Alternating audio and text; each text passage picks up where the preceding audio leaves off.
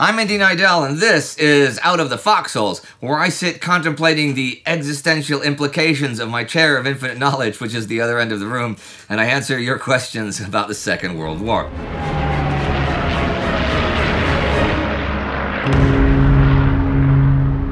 As always, TimeGhost Army members get prioritized or even guaranteed answers. More about that at the end.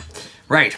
Our first question today comes from TimeGhost Army Private Joseph Atwell, who asks, with Mussolini ousted from power, what happened to the Italian forces in Russia, Greece, the Balkans, or otherwise not in Italy? Did the Germans force them to keep fighting? Were these Italians even aware of the ousting? Okay, so it's important to note here that although the Grand Council of Fascism formally ousted Mussolini in July 1943, the new Badoglio government initially, at least seemingly, continued to pursue the war alongside the Germans. This did not seem to provoke any immediate internal change in Italy either, with several demonstrations celebrating Mussolini's departure, but also protests against the new Badoglio government being brutally repressed. It was not until the publication of the secret armistice agreed by the Allies in Italy on September 8th and the execution of Operation Axe by the Germans that things really began to change for Italian troops both in Italy and abroad. If you want to learn more about the timeline in general, then the episodes, I believe were weeks 210 and 211 of the main series, cover the signing of the armistice and the immediate aftermath. So, broadly speaking, Italian divisions were given an ultimatum by the Germans to disband, disarm, or collaborate with the German army under threat of imprisonment without POW status. They could also be deported, or there was summary execution. Unsurprisingly, Italian officers were generally not swayed by these terms and in no rush to hand themselves and their men over to German custody. In Yugoslavia, for instance, every divisional commander refused to surrender to the German authority.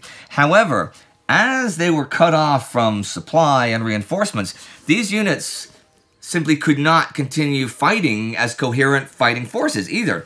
Many chose to take their chances by joining the partisans, some joining as whole divisions directly into partisan ranks. Other divisions in Yugoslavia were not so fortunate and found themselves under attack by German forces or forced to disintegrate and try to survive however seemed best. Some men from these disintegrated units joined the Germans, others the partisans, others tried to make their way back to Italy by land or by sea. However, the majority were forced to surrender to the Germans and were either deported or executed. In Greece, we see a fairly similar picture. However, many Italian commanders there were more trusting of German intentions and ordered their men to disarm and to hand themselves over, which they did in droves. But some still took their chances with the Greek partisans, or otherwise fled out of German reach. As in Yugoslavia, the Germans showed no mercy to those who resisted. One such event, the Cephalonia massacre of many thousands of the men of the Acquis Division, was popularized by the novel and the movie Captain Corelli's Mandolin, the movie starring Nicolas Cage and Penelope Cruz. Whoever they may be, probably some actors in the future, I guess, right? Somebody shoot him, shoot him! Sorry. On the Eastern Front, most Italian... Maybe you should mention that I cover that extensively in War Against Humanity. Oh, maybe I should mention that the Cephalonia massacre was covered extensively in the War Against Humanity series. I'll think about mentioning it, okay? On the Eastern Front, most Italian soldiers that had survived the operations that sounded snide, Indy. It sounded snide? Yeah, it did. Okay, I didn't mean it to be snide. Your series is great, Sparty, man. Don't feel insecure about anything. Man, it's great. And Spies and Ties, Astrid, whoa, blows me away, right? I don't want to be snide. No, I don't. Anyhow, on the Eastern Front, most Italian soldiers that survived the operations at and after Stalingrad in early 1943 had already been repatriated to Italy, with only a small number of Italian support units continuing to operate alongside the Germans. Interestingly, the Italian smoke units had really impressed the officers of the Wehrmacht, and they had been redeployed to garrison ports in northern Germany and the Baltics. These units remained loyal to the Germans after the Italian armistice and saw action against both the Red Army and the British, fighting right up to the fall of Nazi Germany. Big spoiler there. Right. Our next question comes from Steve Hansen, who asks, what happened to French Foreign Legion units and soldiers in French Indochina during the Japanese sham occupation by invitation and the subsequent occupation for real periods in World War II? What about the French Indochinese Army and Navy? What were their duties? Were they disarmed? Were they demobilized? Well, as far as I can tell, the actual French Foreign Legion was in action exclusively in Europe and North Africa, and I can't find any record of them being in Indochina up to the armistice. If you have any evidence to the contrary, then please let me know. Okay, there's still plenty to talk about if we consider French military forces in Indochina as a whole and not just the Legion. By the reckoning of General Jules Birer, chief of the Colonial General Staff, French forces in Indochina in 1941 totaled no fewer than 100,000 troops, 100 planes, and months' worth of ammunition and supplies. Although it is important to note that a large number of these troops were irregulars. Other estimates, however, put this number closer to 50,000 combat-ready troops, mostly regular army soldiers sporting obsolete equipment. A French naval squadron consisting of the light cruiser Le Mont-Piquet and a number of smaller unarmored vessels designed for colonial duties was also present. Following the agreement for the joint defense of Indochina in 1941 between Japan and Vichy France, French forces were made primarily responsible for the defense and security of northern Indochina. Japan was initially somewhat cautious in Indochina in 1940 and 41 to avoid direct conflict with Britain and the USA too soon. Crucially, as long as Governor General Jean Decoux proved willing to work with them under advisement from the Vichy regime, and the threat of Allied reinforcements entering Indochina remained really unlikely, Japan was more or less content to allow this ambiguous situation to remain. Thus, the duties of French Indochinese soldiers over this period remained largely unchanged. They remained in active service. They were not formally disarmed by the Japanese. Under the direction of General Gabriel Sabatier, contingencies were drawn up to resist any future attempt by Japan to disarm the French units. Unfortunately, these relied on the timely arrival of Allied reinforcements, which were not forthcoming, making these plans mostly pointless. But it does show the French military command was well aware of what would inevitably come at some point. The naval squadron saw action against the Thai Navy in the Franco-Thai War in 1940 and 41, winning a decisive victory at the Battle of Ko Chang. But after Japan forced a mediated peace in favor of Thailand, the squadron found itself restricted in its duties and used mostly for training purposes. That flagship, Le Mont-Piquet, was sunk in January 1945 by American planes after being misidentified as a Japanese ship. And after that, the naval squadron essentially ceased to exist as a capable fighting force. As the walls eventually closed in around Japan, the potential for Indochina to become a thorn in their side grew. With the liberation of France, the French officers began outwardly expressing support for de Gaulle and the Allies. Finally, on March 9, 1945, the inevitable happened, with Japanese forces executing their plan to disarm and intern the French leadership and French troops.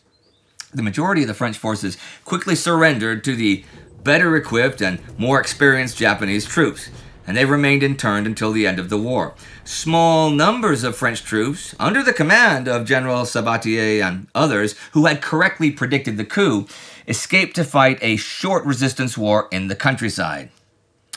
And my final question today comes from TimeGhost Army Captain Jeff Wilson, who asks, in 1943, what are the different major Allied countries thinking of the Italian communist partisans? Does Stalin accept and support them as valid Marxist-Leninists? To what extent are the US and UK suspicious of them as dangerous revolutionaries, etc., or are they just good allies against the Germans? Thanks. It's an interesting question, and it's a tricky one to answer, but, that's okay. In terms of the Western Allies, it's very hard to give a concise answer as to what Allied opinions actually were towards the end of 1943, because they didn't really know themselves. Let me explain. Prior to the Salerno landings on September 9th, 1943, Resistance groups had popped up in southern and central Italy, but these were mostly small, and they didn't pose any serious threat. After the landings, the political and social situation in the south developed quickly as dissidents found themselves with a new freedom to organize, and political exiles began to trickle back in from abroad. Soon we end up with a diverse movement, composed mostly of communists and socialists, but also royalists and Democrats. Unlike in France and Yugoslavia, the British SOE and American OSS hadn't thought Italy would develop such a large partisan movement. So Allied intelligence didn't make contact with the partisans until after regular Allied forces were already making their way up the country. Not only did this handicap the abilities of the partisans, it also meant the Allies had limited their own understanding of what was actually going on within the partisan movement. This was not helped by poor working relationships between SOE and OSS. See, while the OSS deferred to the more experienced SOE in France and Yugoslavia, they were more intent on running their own independent operations within Italy, almost like a coming of age for the American intelligence organization. It didn't help that the OSS Italian section consisted primarily of Italian-American officers who harbored a general distrust of the British. By early 1944, things had crystallized somewhat. On February 22nd, Winston Churchill made a speech to the House of Commons in which he declared the growing Italian movements could have no political or electoral authority until King Victor Emmanuel abdicated or they were invited to take office. In part, this was practical. The British and Americans believed that only Badoglio and his government could prevent Italy from sliding into chaos following Mussolini's first fall. But it was also ideological and reflected growing Western concern about communist dominance in the partisan movement. Churchill essentially rejected the legitimacy of any ambitions by the Italian communists to form their own provisional government. What about Stalin? Well, rather than focusing on ideology, Stalin took a more pragmatic approach. This became apparent after Palmiro Togliatti, the general secretary of the Italian Communist Party, returned to Italy in March 1944. During his wartime exile in the Soviet Union, Togliatti had grown close to Stalin, with the pair exchanging frequent direct correspondence. He stood firmly behind Stalin's own vision and immediate aims for the future of Europe. Following Stalin's advice, Togliatti executed the Svolta di Salerno, or the Salerno Turn, which called on the revolutionary communist movements to work with the Western Allies and Badoglio's government. As part of this, the partisans reached a deal with the Italian government whereby they would disarm in exchange for the legitimization of the Communist Party within the Italian political system. In Stalin's view, a chaotic and weakened Italy plagued by revolutions and infighting would only benefit the Western Allies. They held the balance of power in the country. They would be able to repress a militant communist movement after the war. On the other hand, departing from revolutionary ambitions and gaining immediate recognition from the Allies and the Badoglio government would make Togliatti and the Communist Party untouchable after the war. Stalin believed that this was the only way Moscow could continue to wield influence in post-war Italy. This policy bore fruit almost immediately. Togliatti himself became deputy prime minister under Badoglio's government of national unity in December 1944. The electoral popularity of the Communist Party skyrocketed as a result, emerging as one of the strongest and most legitimate communist movements in post-war Western Europe. By 1946, it had 2 million members. Now, I could talk all day, you better believe it, about Italian internal politics, which is really interesting, actually. Ask more questions about that. But we'll have to leave that for now. And hey, I want to make a big shout out to Tom Aldis for doing research and writing for this Out of the Foxholes. I have a lot on my plate with writing the chaos of the European war in April and May 1945 at the moment. Tom is an historian in England who's just begun doing work for us. His dad's also really cool here. This is Tom. He made light work of a very messy situation over there in Italy. Almost a tangled spaghetti of communist politics. Communist spaghetti. Hey, if we ever open a TimeGhost restaurant, man, that's going to be on the menu, right, Sparty? Oh, will you really order communist spaghetti, though? Okay, I'd order it once to see if it's any good. And you gotta think, the proportions of all the ingredients would ideally all be the same, and the spaghetti itself would control the means of production. So maybe it wouldn't be very good. Okay, anyhow, if you have a question of your own, feel free to drop by at community.timeghost.tv and ask away. Or you can join the TimeGhost Army at timeghost.tv or patreon.com to help us keep doing what we're doing. TimeGhost Army members get priority with their questions. If you subscribe at the captain level or higher, you get a guaranteed answer for your question.